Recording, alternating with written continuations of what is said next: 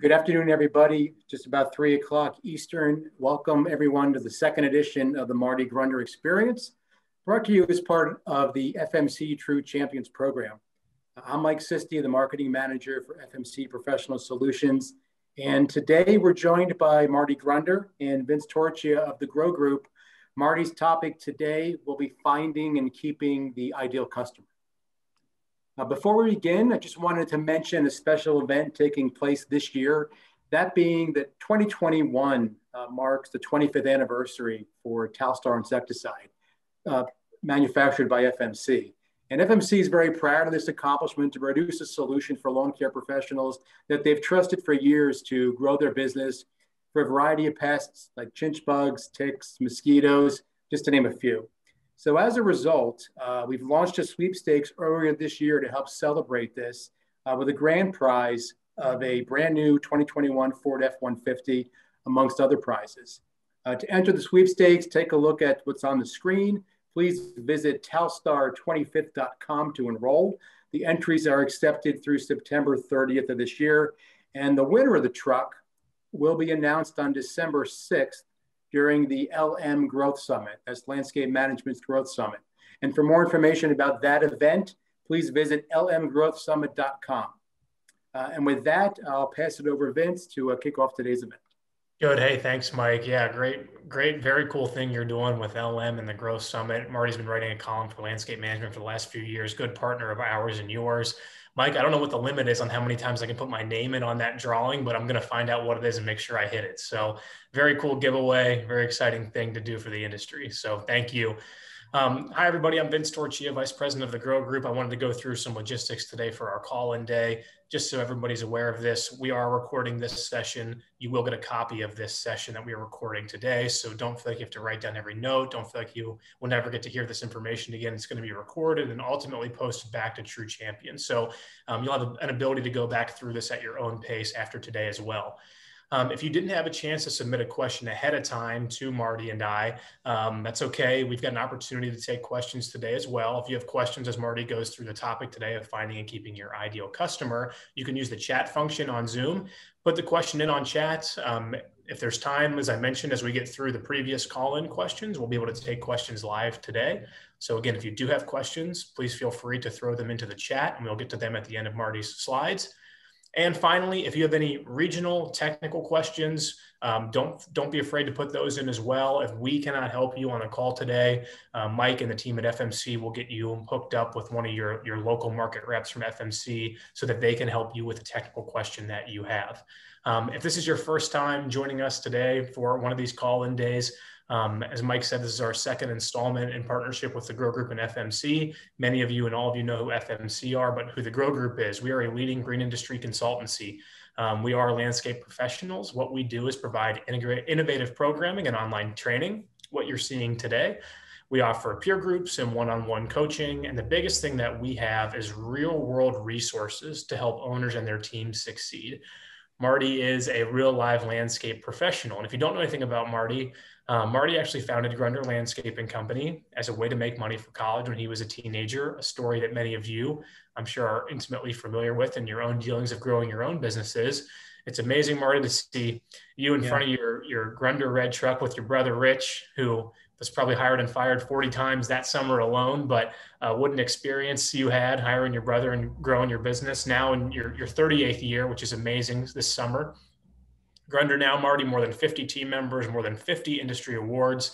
And while it's not on the slide, I can say we got some other cool news recently. Marty was just inducted last week into the Dayton Business Hall of Fame. So Marty, some double congratulations to you from me on that. Very well deserved, but a very cool thing that you were honored by Dayton and inducted into their Hall of Fame. For those of you that maybe don't know much about Marty or Grunder, again, just as we talk about things today, Grunder Landscaping is focused on that high-end residential market. That's really where they make their mark. They are the leading landscaping company in Dayton, Ohio. So while they do lawn care and they are full service, they know what it took to be the biggest company there and then what it's taken to stay in that spot as well. So when we talk about the things that we're going to talk through today, It's all in lessons that Marty has learned, things that have worked and not worked coming from Grunder Landscaping Company. We refer to them as our living laboratory. So today, Marty, without further ado, let's share some more with what we can with our attendees today about how they can find and keep their ideal customer. Yeah, thank you so much, Vince. Thank you for reminding me that I won the Hall of Fame award. I'm trying to block that out a little bit because I think it's somewhat recognizable that I'm old now if I'm getting inducted into Hall of Fames, but it was flattering nonetheless. And I thank you for mentioning that. Thank you so much. You're a heck of a partner. Mike, thank you for all the folks at FMC. We're very excited to be here today. This is where we thrive, where we get to share our knowledge and expertise with all of you. So what we're going to do is I'm going to teach here for a little bit, and then we'll open it up into questions. So glad all of you are here. I know we've got folks on from all over the United States and Canada. We're going to talk about finding and keeping the ideal customer. In today's business environment, business is good. I know in the Grow Group, the hundreds of companies that we work with, have an overwhelming amount of them are telling us that business is good. In fact, we're not seeing too many sections of the country where business isn't good. COVID kind of renewed a focus on landscaping around residential side. Some of the commercial stuff, yes, we have seen some struggles there, excuse me, but it looks like some of that is even coming back now because businesses are opening back up. The problem this year hasn't been finding the work. The problem has been finding the workers. But today we're going to focus on your ideal client. How do you find them? How do you keep them? How do you nurture them? All of those things. And so from a foundational perspective, we think it's very important that we share with you where this concept of ideal customer comes from and how you can look and find your own ideal customer. And in the 25 years, over 25 years that the Grow Group has been working with the owners and leaders of landscaping companies, and then in successfully running Grunder Landscaping Company, we have come to understand there's three areas that you consider and that you analyze to be able to have a profile of your ideal client. The first item that you want to look at is profitability. Profitability in a landscaping company, that's your foundation, folks. It's the basis of your whole company's success or failure. It's the ultimate scorecard. If you can't make a profit from a customer directly or indirectly, why are you pursuing that type of client? Why are you keeping them? It's time to get them up to a profitability level that makes the business work or move on. So the first analysis is profitability. And what we recommend contractors do. For smaller contractors, maybe it's your 10 to 25 most profitable clients. Pull them out. Pull your reports, whatever you're using, whatever software you're using, QuickBooks, whatever.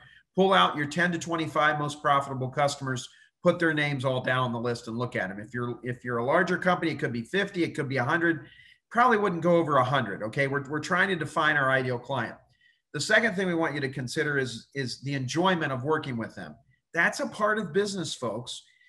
People that you enjoy working with, they give you energy. People that you don't enjoy working with, they take energy from you. Those unreasonable clients that berate your people, that are always calling and pushing and asking you for special things. Do you like working with this prospect or customer? Is it enjoyable? Do they motivate you to deliver good work? How does that work? Is it an enjoyable experience? And then finally, the word sustainable. Sustainable was not even a word that came up 25 years ago, ladies and gentlemen, when we were talking about landscaping companies. I think today in the American economy, when you hear the word sustainable, I think you go to a green component of that. Is it ecologically safe? Is it sound for the environment? Is it a good thing for the environment? So sustainability for the environment, that is an important concept. But for today's purposes, when we're analyzing who our ideal client is, the word sustainable, we want you to think differently than the environment with this word. We want you to think like, what can I prop my business up on? Can I make my business work with this type of a customer? Is this the start of a relationship or is it a one-time transaction? Again, at the Grow Group, what we really push with companies we want to see you dig 40 1,000-foot deep wells, not 1,040-foot deep wells. Now, given the nature of lawn care, I understand that it's transactional. So maybe what we would look at would be neighborhoods and density, where we're going to go into a neighborhood and we're going to try to really get density there and go. We're looking for sustainability in this perspective. Can it lead to additional or new accounts? If you lost a key team member, would you lose that account too? How sustainable is that?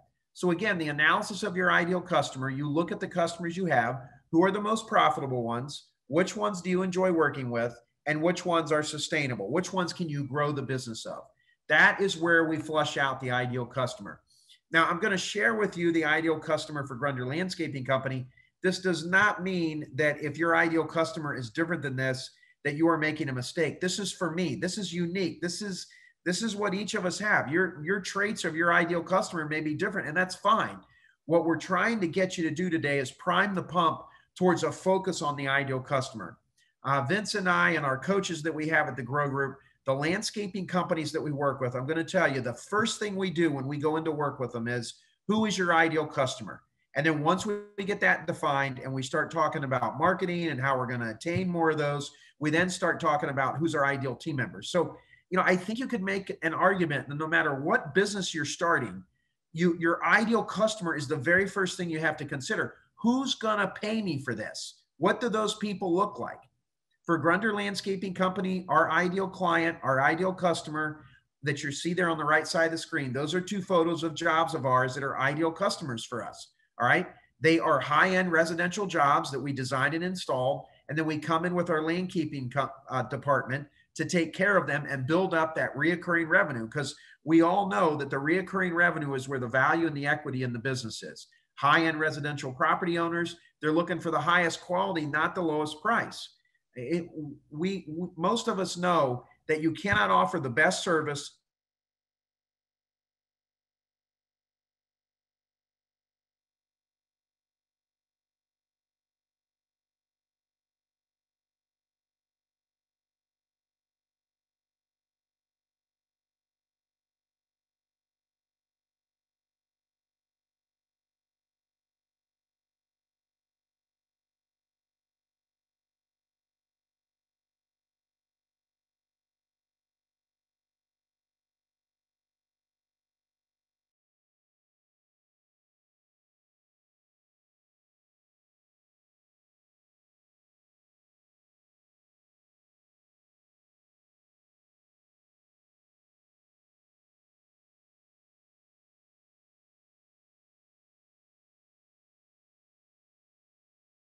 Hi, everybody. Give us a moment there. I think Marty might have had some technical difficulties. I'm sure he'll be on any second here, but give us a moment, and Marty will be right back with us to continue on the conversation. So give us a moment here as we sort that out.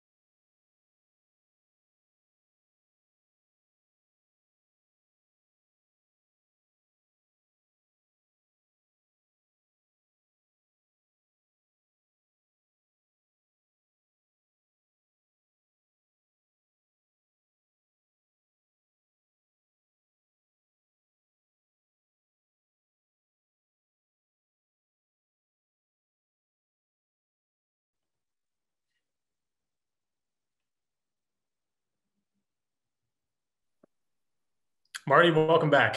Well, sorry, guys. That's okay. That's the day and age of technology, huh? Marty, we had you right on the GLC ideal client PowerPoint. If you want to come back from there, we'll get right back into it.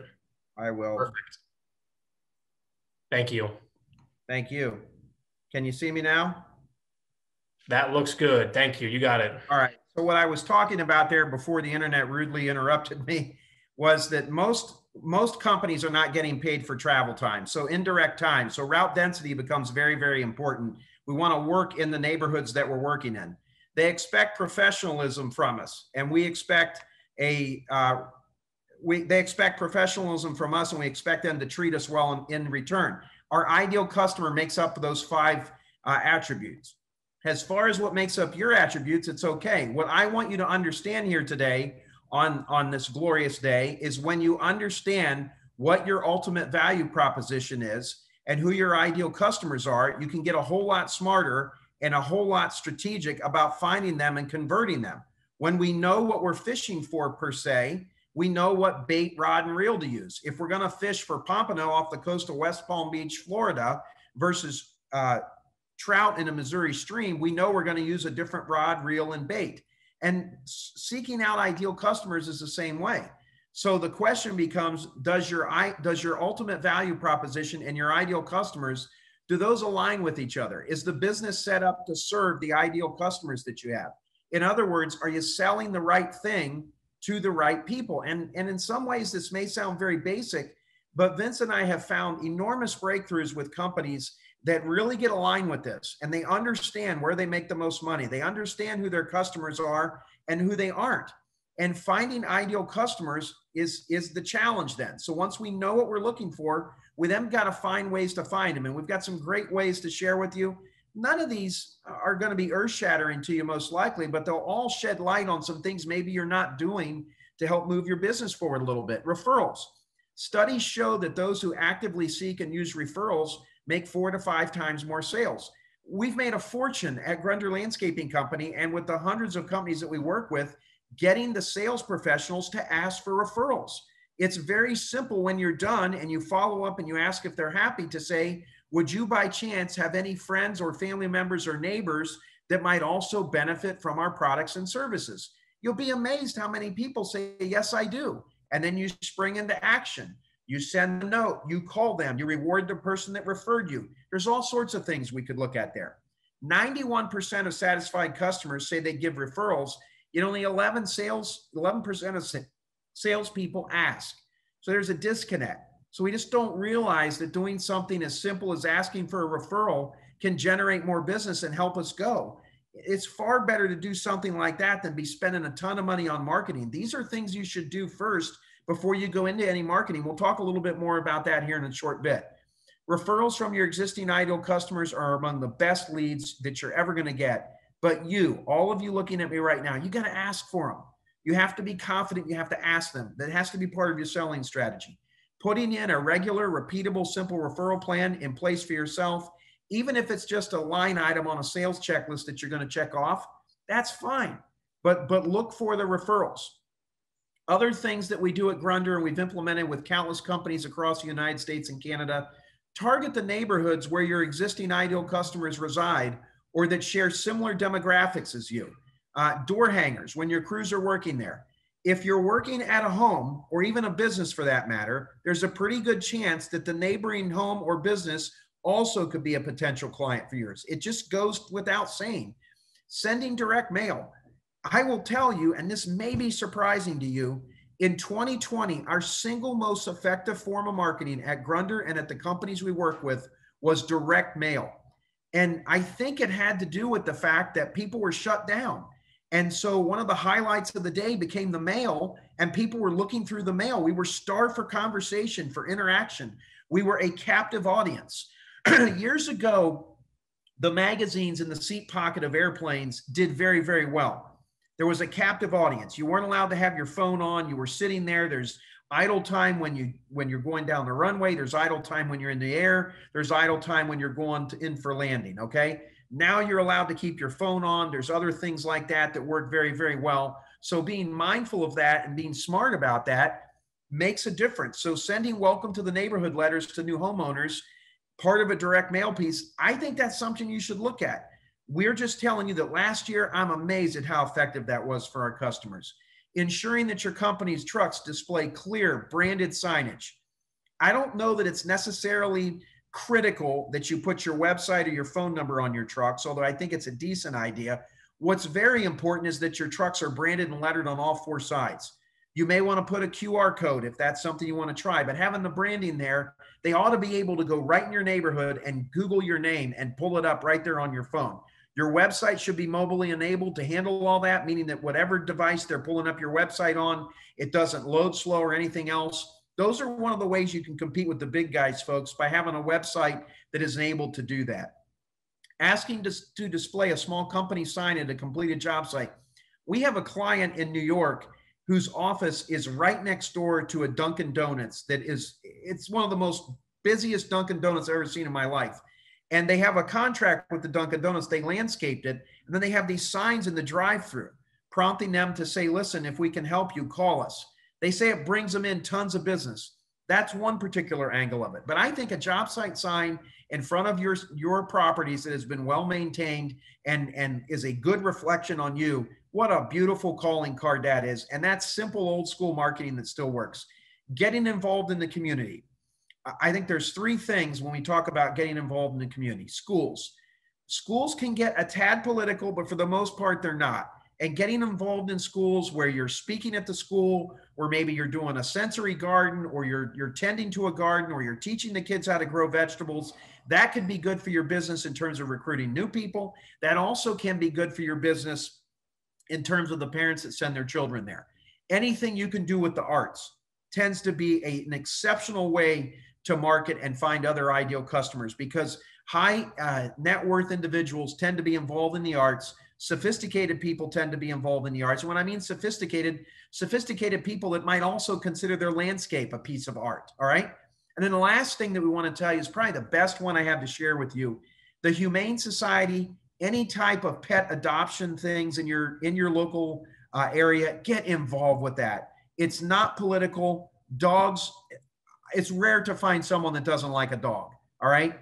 Cats, all that stuff, the Humane Society, great place to get involved in the community in.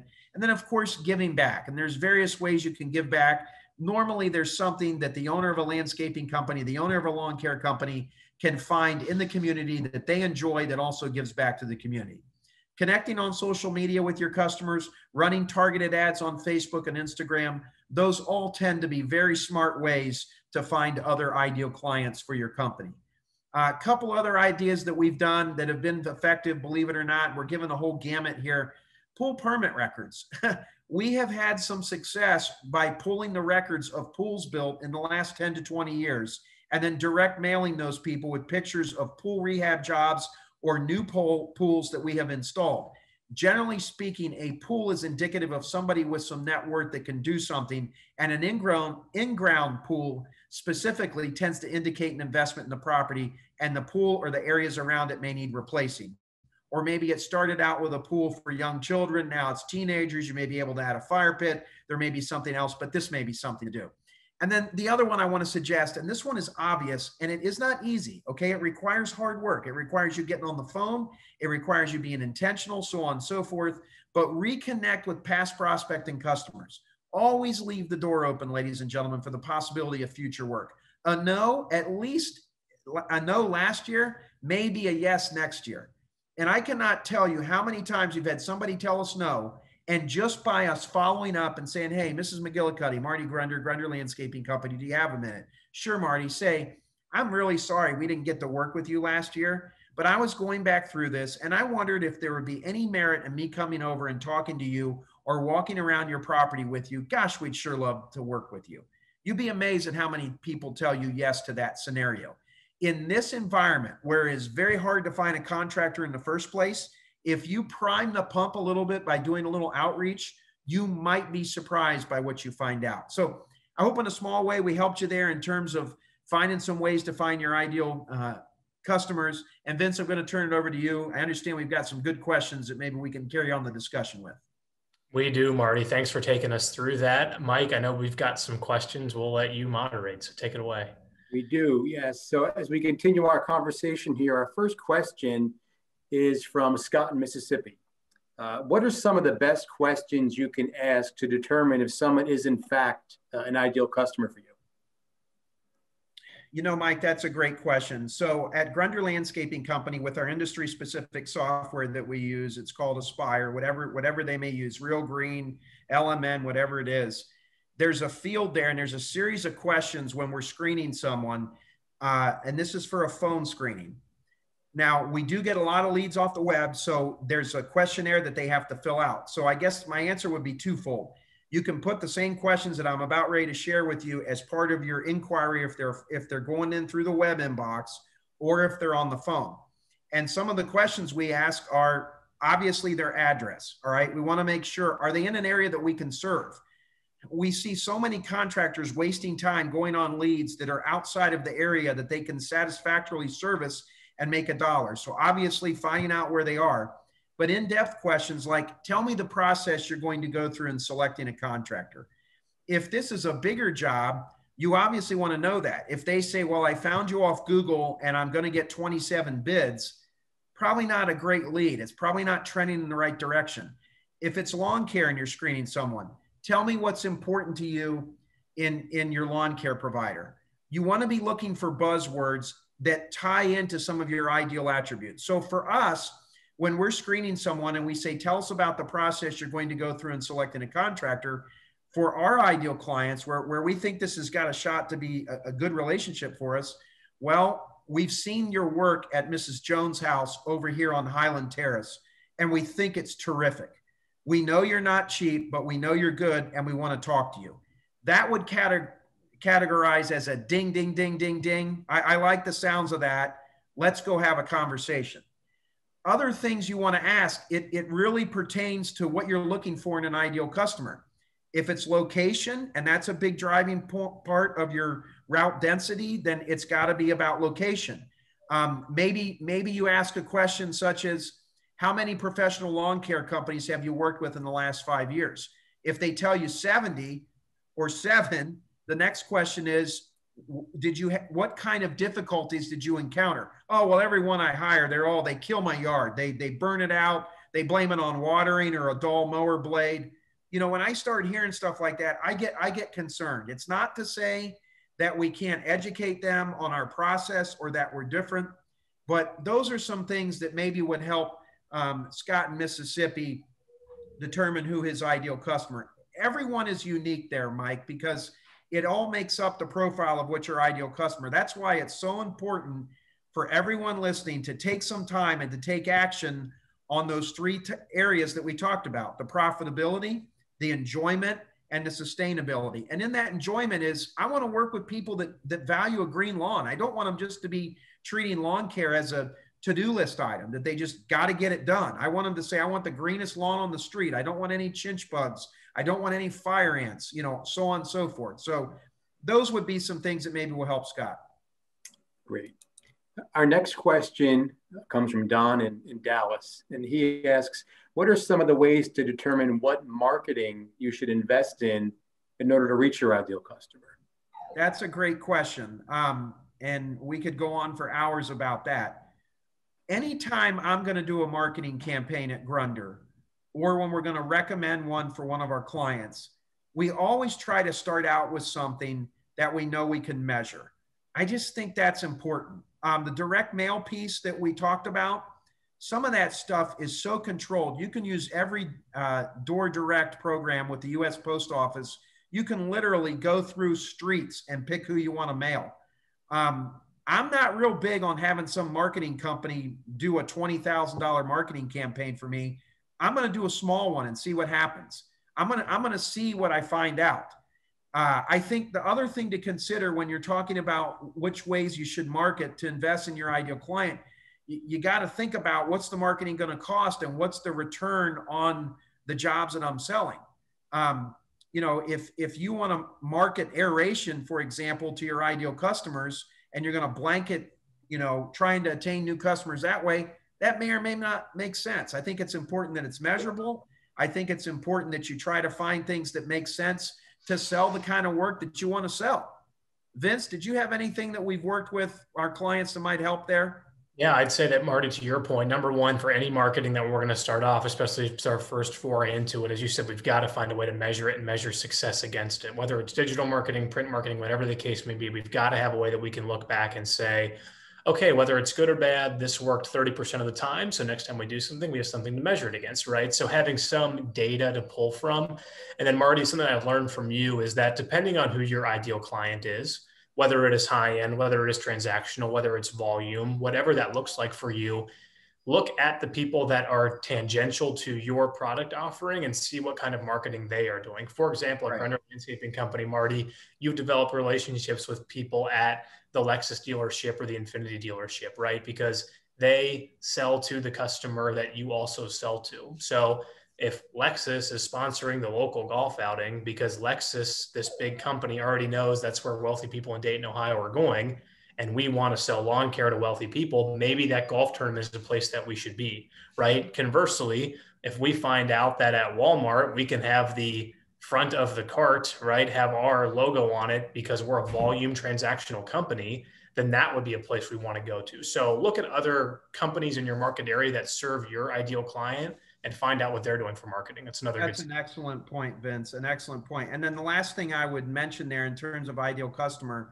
there's some basic things that you ought to have. You know, I ought to be able to go to your website and instantly be able to relate. Like it ought to be screaming at me that you're a fit for me.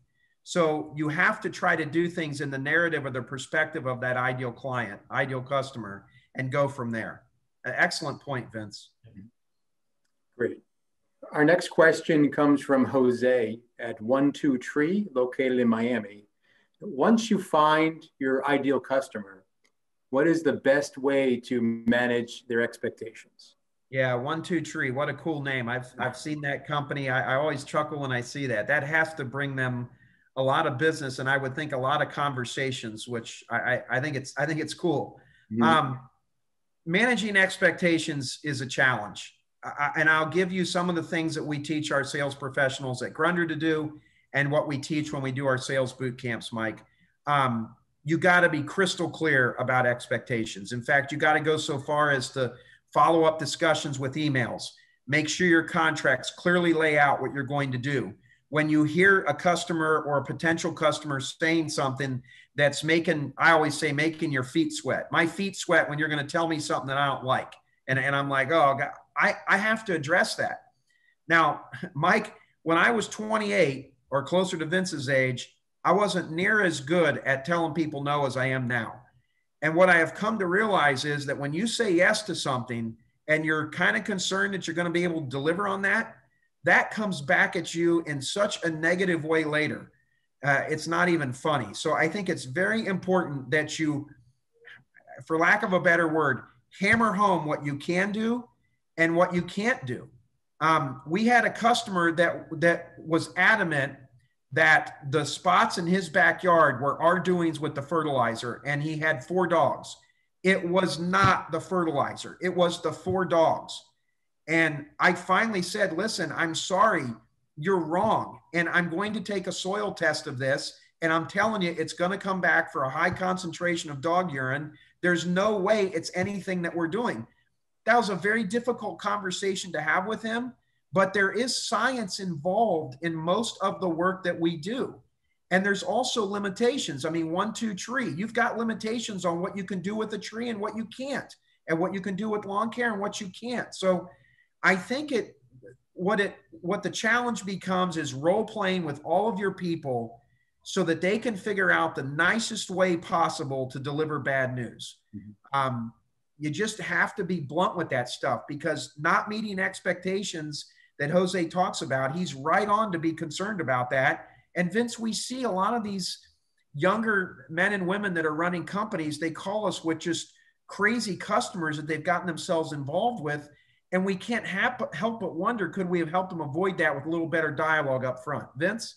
Yeah, I'd say, Marty, to your point with Jose's question, it's all done on the front end, right? If we got to front load all those expectations and making sure that they are truly an ideal client for us and that we've taken them through our steps. And as you said, documenting things you've talked about.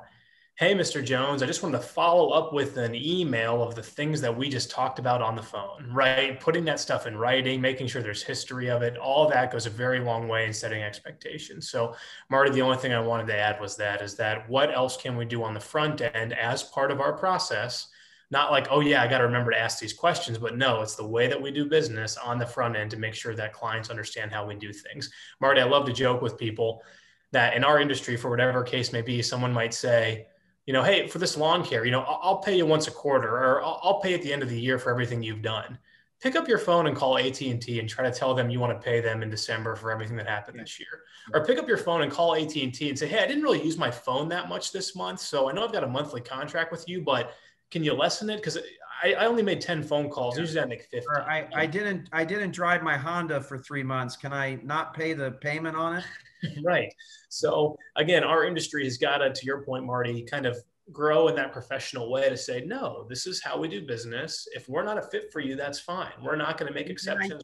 I think, Vince, you make me think, Vince, you make me think of another point. Leverage is with the contractor right now in this business environment. So try some of this stuff. Role play with your team and pretend like you're talking to your mother or your grandmother or the aunt, that you really like them as a person, but you got to tell them something that they may not like or agree with. You just, the best doctors aren't the ones that tell you what you want to hear. They tell you what you need to hear. And I think a mentality like that for business is needed. Yep. Great question. Yep. And Marty, to your point too, about having that difficult conversation around the science of the turf with the soil test, great point. But, another example of that, how to have that difficult conversation is bring in that third-party data. I mean, through the FMC True Champions program, some of that information is there, but there's also, and that now you're hearing that from a PhD or from your local cooperative extension, and it's just the facts. And you're simply you just made me think that's what I should have done with that. I should have said, do you mind if we get a soil test so we can find out? I kind of got cocky with it because I was getting upset. He was laying into our team, and I finally said no. And then soil test came back. I was right, and we got through it. But it was a conversation that my professional was having trouble talking to the customer. The owner had to come in to say, listen, time out. There's some science here we got to look at. Yep. So excellent point, Mike. Yep. Yeah, I just learned something. Thank you. Sure. And also, Richard in Miami, what type of follow-up process should we put in place for our ideal customers? If they're an ideal customer and they are profitable, they're enjoyable, and you can build your business off them, those are the ones you got to have a follow-up process where you're reaching out. You almost might want to put them in a grid and have a touch on them. Call them, hey, Marty Grunder, checking in with you, wanted to make sure everything's okay. I wanted to see if maybe I could come walk around with you. Depends on the size of the job. I know at our company, we consider our 200 landkeeping accounts, those are our cream of the crop customers. And we have a touch point on them where the salesperson's required to make a visit to their home.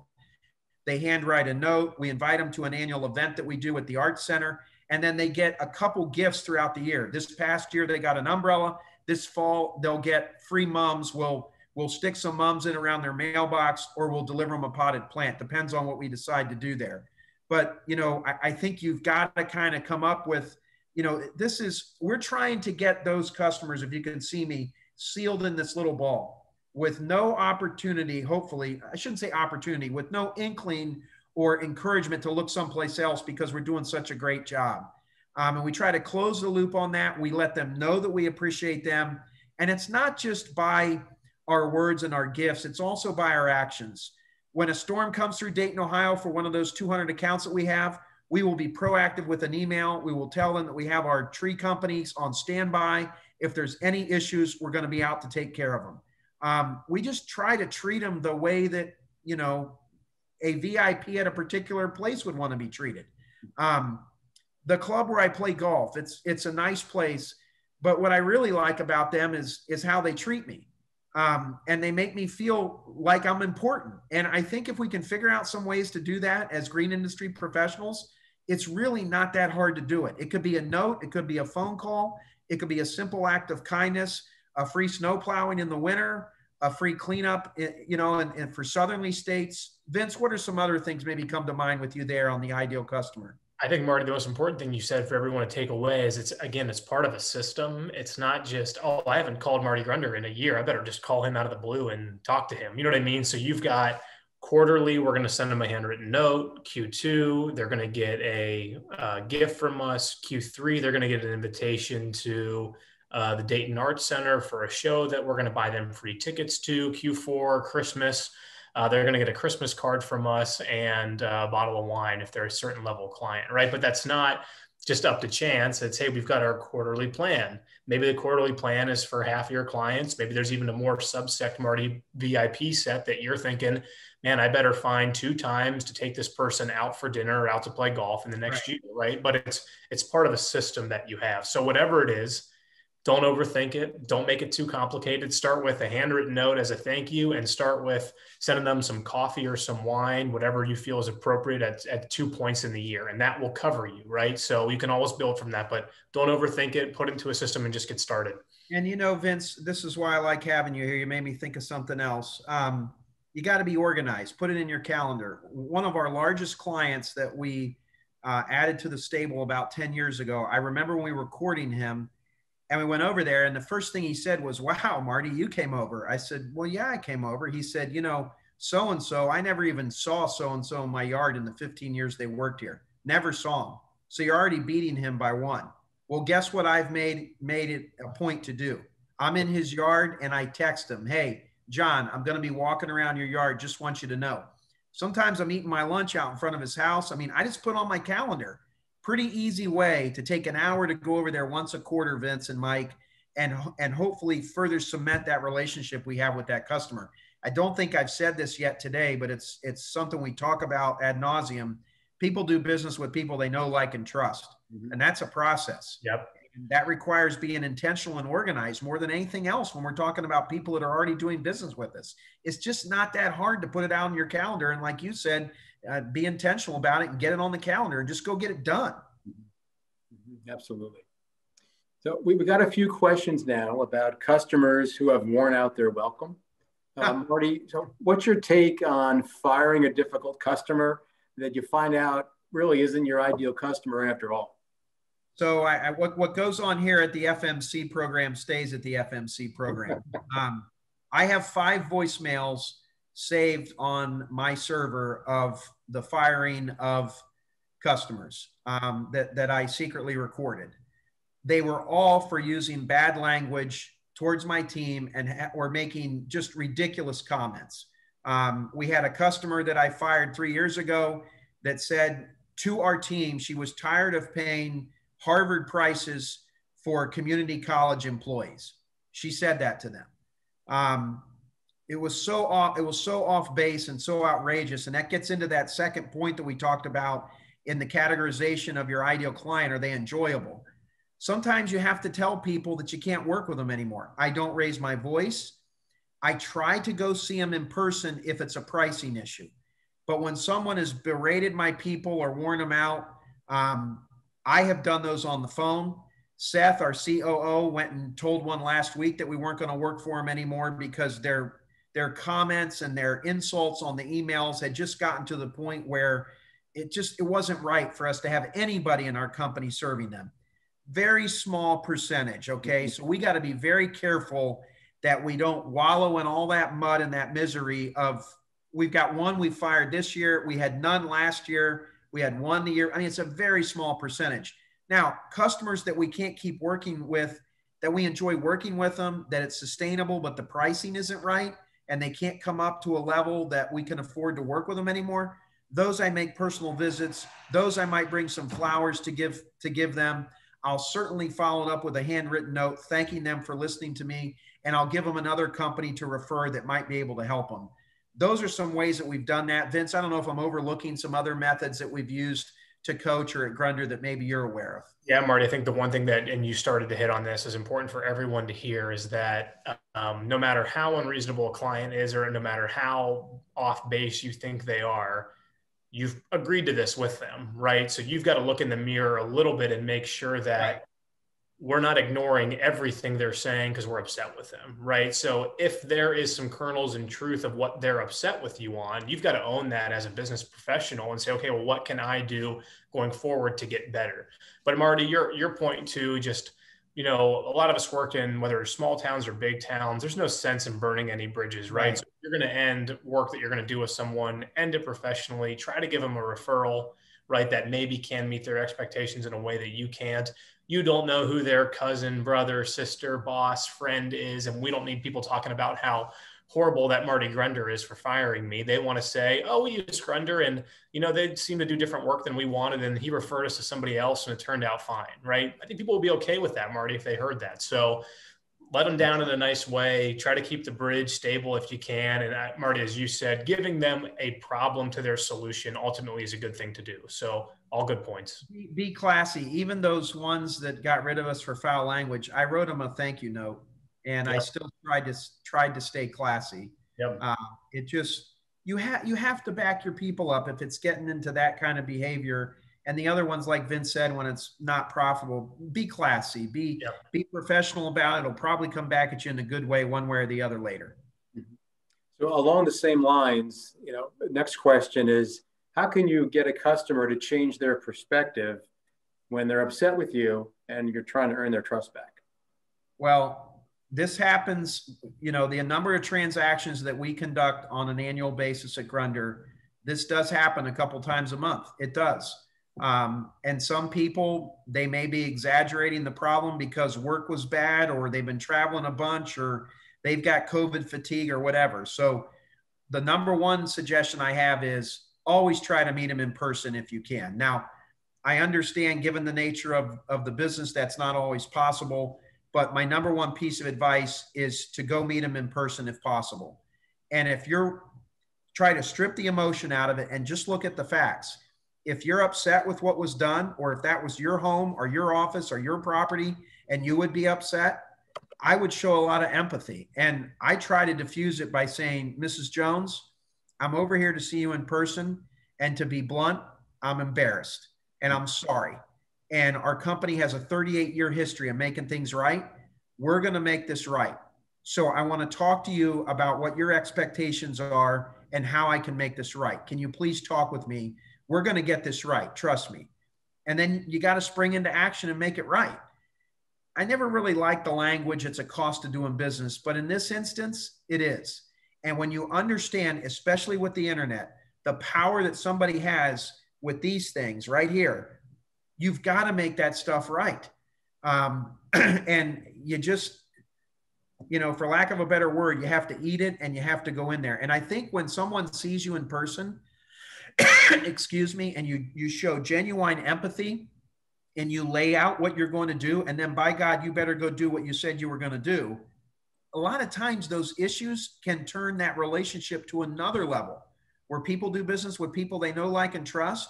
They made a mistake. Marty came and saw me in person. He had it rectified the next day. He followed up 2 weeks later, and then he sent me a handwritten note thanking me for my patience and understanding. That guy is A-okay in my book, because we all know there's going to be problems, right? It's how they handle them that makes a difference.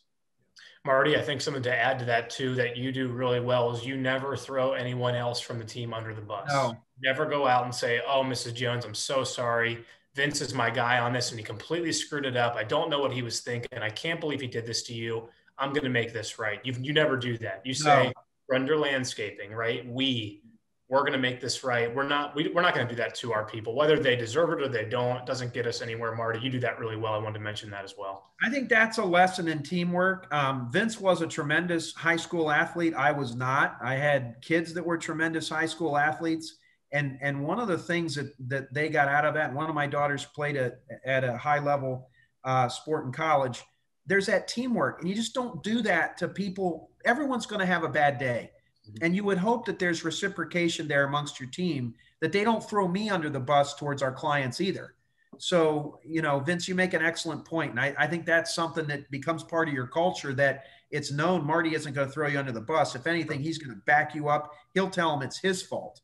And I don't think people want to hear whose fault it is. People want to hear about the solution. Yeah, exactly. So, Marty, our next question comes from Sue from MJ Designs. And she's wondering how to best understand which customers to professionally stop service on. Is there a grading scale to follow, or can you add any comments or thoughts to that? Vince, you want to take them through the ABC scaling thing that we do? That might help them. And I know you were just doing that with one of our clients. No, it's exactly right. So good question from Sue. But so what we do is we list out all of our clients, right? No matter how many accounts that you're servicing, and they get an A, B, or a C rating. A means we're happy with them, they're paying, there's more work to do. This is a client we want to continue to do more work with. B clients, things are going well. We're not sure how much more work we can do with them. We're not sure the total value of their account, but things are going well with this client so far. We'll give them a B. And a C is they're not likely to invest any more in the property. They're not really a good fit for us right now. And we don't know if we should continue to work with them anymore, right? So just a very quick rating, A, B, or C. So if we go through all those, then you can make determinations on the goal is really trying to move those C's to a B if possible, or as Marty said, professionally getting rid of those C's, making them not a part of your portfolio anymore, moving the B's to an A and keeping them from becoming a C, and then keeping the A's at an A and finding more A clients that they might know. So Sue, in a very quick exercise, Grunder tries to do it at least once a year, go through all the accounts, give them that A, B, or C rating, and again, have realistic expectations about how you can get as many of those up to A as possible, move the C's to a B if you can, and then how you're going to professionally move the C's out of your portfolio. And it actually can be a really good exercise to do with your team. And the reason it's a good exercise is, so you're further teaching your team who your ideal customer is by doing this. And so hopefully in their salesmanship and other things that you're doing, this is starting to make a lot of sense, who we work with and who we don't, what works well with us, what doesn't. But what Vince just described is exactly what we do. You can have some deviation of that, but that is the gist of us trying to figure out where we're at. Perfect. Okay, shifting gears a little bit here. We've got a couple more questions left that have been submitted. Marty, Jeff in Texas is wondering, what's a tactful way to ask a customer on how to leave a review for your company? I think the best way to do it, so when you get an invoice from us, we have an electronic bill, and it has right on there when you make a payment, it says, would you be comfortable recommending us doing a review on us? And there's a link that they can do that to. I think that's one way. I think another way, and I'm not trying to be funny, Mike, ask. Mm-hmm. And you just tell them, you're just blunt with them, and you just say, Mrs. Jones, I'm working really hard to grow my business. I'm really glad that you're happy. I was wondering if you would be willing to help me by doing a review. And if you do a review, I'll make a donation to the Humane Society or something like that. Those reviews are golden. You know, I have said for over 30 years from the podium speaking, what other people say about you is infinitely more impressive and convincing than what you say about yourself. When I go on someone's website and it's got all these blind testimonials, I don't believe them. All right. There's even been articles I've read in the Wall Street Journal about fictitious reviews on Amazon. But when I see a review that says Grunder Landscaping Company is the finest service company I've ever done business with, sincerely, Vince Torchia, Blue Ash, Ohio, that's legit.